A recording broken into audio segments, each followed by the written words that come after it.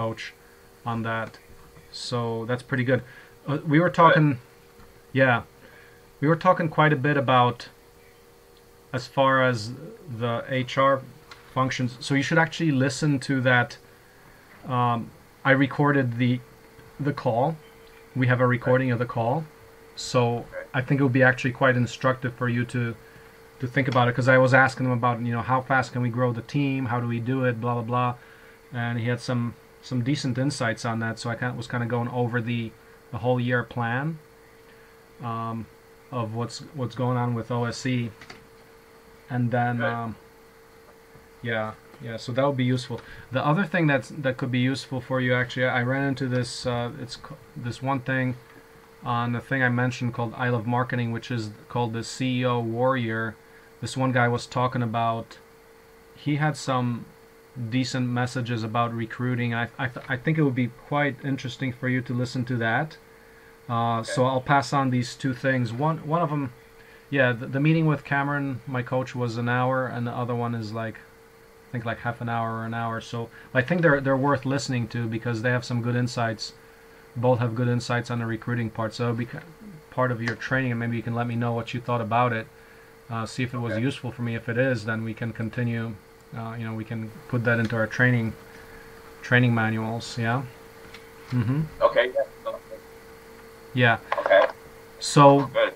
as far as today's agenda, I thought there's two main things to go over. One is the getting you involved in more of the stuff. But one main thing is definitely, so part of the HR Generalist thing is onboarding and getting people oriented and stuff. But I think maybe what we can do is work on, one is like the welcome letter, and two, item number 2, believe it or not, that's still the ISO, the operating system for OSE, which I think you can help out with quite a bit.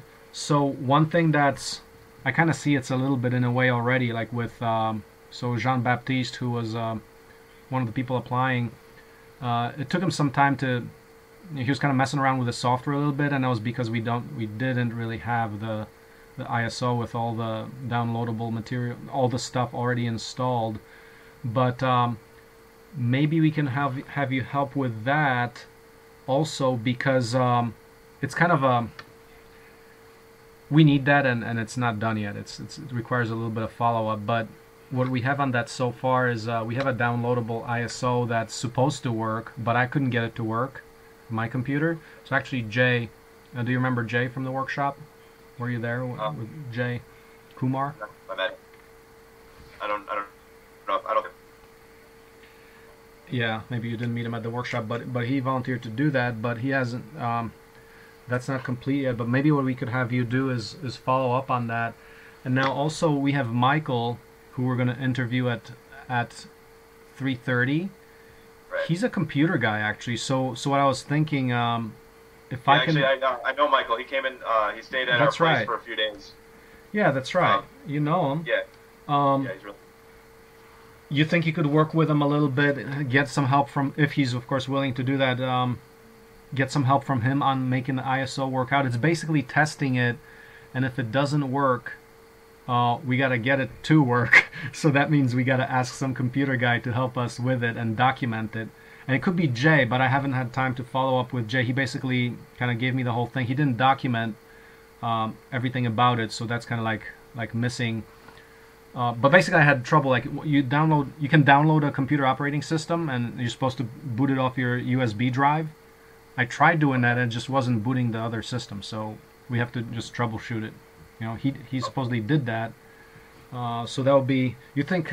Would you be able to work on that? Yeah.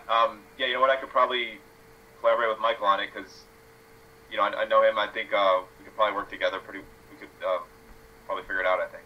Yeah, no, I mean, the relevance is that we still, I mean, even right now, as I mentioned, Jean-Baptiste, he told me he spent a few hours trying to download this plugin for FreeCAD, which for some reason he thought he needed it. So already we're kind of seeing that, you know, I'm wasting people's time because they don't have the appropriate software ready to go, you know. So as we scale up, we gotta eliminate all those kinds of wastes of time, because that's productivity. We got to be really respectful of for various people. So, Right. but you know the idea, right? The OSE Linux, meaning you've got all the software that we use already installed, so you don't have to mess with installing anything, and it actually ends up saving people a lot of time. Yeah. Okay. Yeah. All right. Yeah. So for example, like even the Linux, call it the ISO. You heard people use the word ISO, right? No, actually, I haven't. Yeah, they Right. refer to it's ISO as a disk image of something that you can install on something like a USB. So an ISO you can get this basically a bootable. It's an operating system that you download and put on a USB drive, and you can boot Okay. from it instead of booting from your normal operating system. I mean, Okay. that's the idea. So you can actually run the Linux, like all the software that we use, whether you have a Mac or Windows. You just run it right off a simple everyday USB drive. It only needs Okay. like a 1 or 2 gigabytes of a USB drive, not a problem. You plug that into your computer, and you hit, like on my computer, it's like you hit F12 to go into to boot from USB instead of booting from the computer memory. So you just hit a key upon startup, and you can boot in right into the new operating system. And it doesn't change anything on your computer at all. It's like your computer is completely intact, nothing gets messed up. So it's safe. People don't have to worry about installing their own operating system. They can run off the USB drive without Right. any change to their computer. So that's very cool. Okay. Yeah. So with that said, yeah, we'll talk about that. But I think the main thing would be to talk about if I could get your help on an onboarding procedure where we send out the formal welcome to the team email, Okay. because that includes a lot of the different onboarding elements. It's something that yeah, those are two things. The other third thing is, of course, posting the actual OSE dev job announcement, which the priority there is to do like a formal job, role description on it. Did you get a chance to work on that at all or anything? Or So what I was thinking was, so the one we did for the HR, I yeah, think kind of the introduction is pretty good. yeah, So I was thinking we just changed, obviously the name of the position to development team, and then just like the tasks, I think is the only thing that we really need to change is just from HR to development team, and then yeah. if you could just make I think you'd probably be better describing, what it entails. I mean, I have I have an idea. Okay. But maybe we could collaborate on that. Maybe you could work something up, and then I could give Okay. notes on it. Okay. Maybe I could write the first draft, and you can write the second, or you can write the first draft, and I can go over it. Which one would you prefer? I think you'd probably be better off doing the first draft because Okay. I know some of the development stuff. I think you have a clearer picture of what that entails. Yeah, yeah. And I think what I want to do, yeah, eventually when I get around to it, but I want to do a video blog showing, okay, here's what happens during the standard development procedures that we use in our working teams. So yeah, I could do a quick video on that. But yeah, the main thing is the task description, which would be more kind of like the general stuff. Basically, I kind of taken the points that we did. Yeah, point by point, kind of listing like exactly what you said, and just make it as clear as possible for people. Yeah, okay, sounds good to me. But right now, let's see. Let's take a look at. Let's go over. Yeah, so actually, let's collaborate on a. So let's open up a document. I'm gonna set up a document, and we can just do. Let's work on the details of the onboarding email, because that kind of touches upon a lot of the elements which you should also know. Like when you're interviewing people, you should be, the more you know about the whole thing, Right. the better. So that's just part of the deal. Let's see, and And as we go forward here, as far as I guess the job announcement, that's a pretty decently high priority. I should do that like tomorrow, maybe. Today I was work more on a 3D printer, but tomorrow maybe I can get you a cut of that. So maybe like tomorrow you can start posting all of that. We pretty much got to just get it up on all the venues. Once we have that formal job announcement, we can pass it on to our social media, to our friends and everything. And my advisor today mentioned that a good thing to do would be to, I mean, really ask our people, you know, you're one of our people, but, you know, all the other people, if they can bring in somebody else. Like, that's, right. It's like, you know.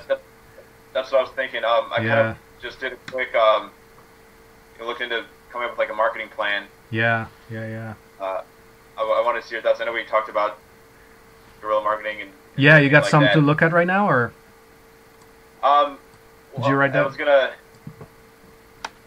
I mean, it's kind of short because I want to figure out if we had a budget. Because, so for example, just the stuff that, you know, say I would use in my business, that the kind of the main things I use to keep costs low, because I don't, you know, have a lot of money yet to put into my, you know, real estate marketing. Because what I do, what's most effective for me are these bandit signs. They're cheap. Like, I just put them up there. It's the materials. It's like $2 a sign. And then I just kind of go put them up on the side of the road, and people call them. And it's just a really simple message. So I don't know if that translates to what we do so much. I think, yeah, to me, it just seemed like the biggest thing is going to be word of mouth, kind of people talking about it. Yeah. So that's a good idea. And I was thinking to maybe come up with like some cards or some flyers, and you know, if I could at least get some, I could maybe find some places to distribute them. And I kind of thought like maker spaces would be a good place to start. I know there's a few in Chicago, you know, where they have 3D printers and you know, different stuff like that, where, you know, like DIY people go and will, you know, make stuff, I guess. You know, I thought maybe I could go there, talk to some of the people there, and just see if I could. Have you been there before? Or? The what? Have you been there before? Oh, sorry, I'm having trouble hearing you. Have you been there before at the makerspace? No. I've got like I looked it up. I've got like a flyer for it. I wanted to go and check it out. In the future, I was thinking of maybe even like renting out a space and trying to build, you know, maybe build one of the prototypes for, or, you know, maybe work on some stuff that, you know, some of the stuff you guys are working on. Yeah.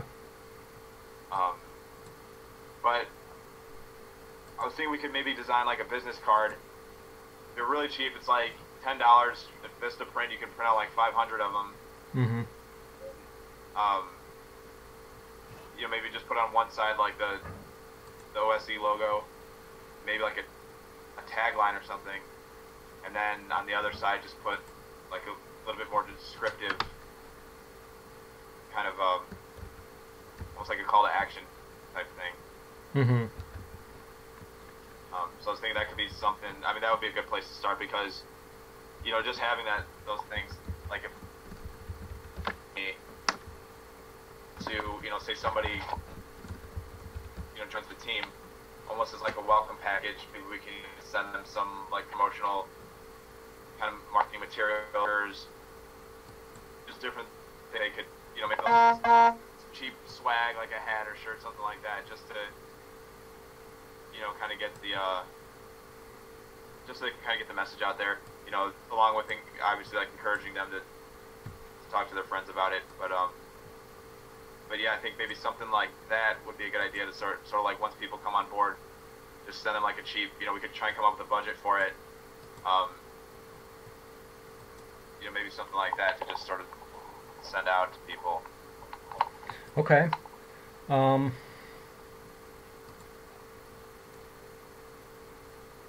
Yeah.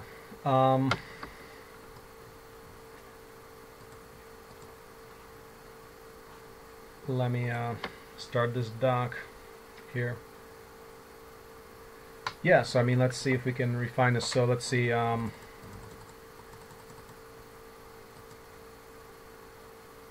trying to share a document, but it's really Oh, so if you're gonna share something, you gotta email it to me because okay.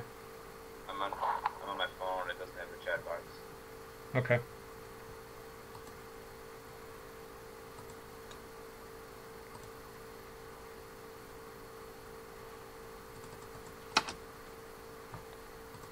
Yeah. Yeah, hold on a second here. This is taking forever here.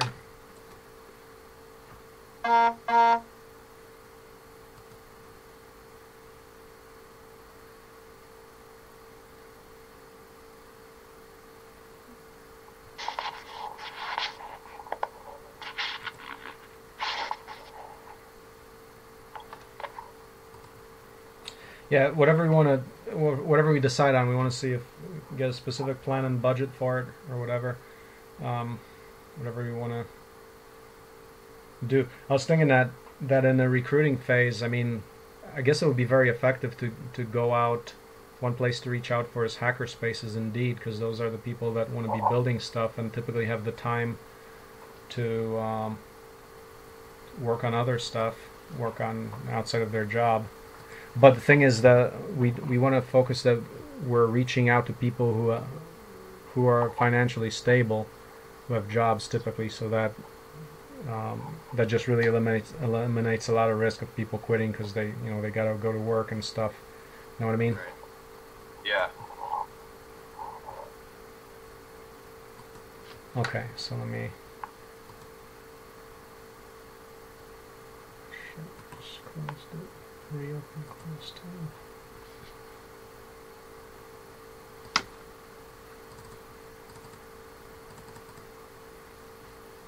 Okay, so let me send this to you.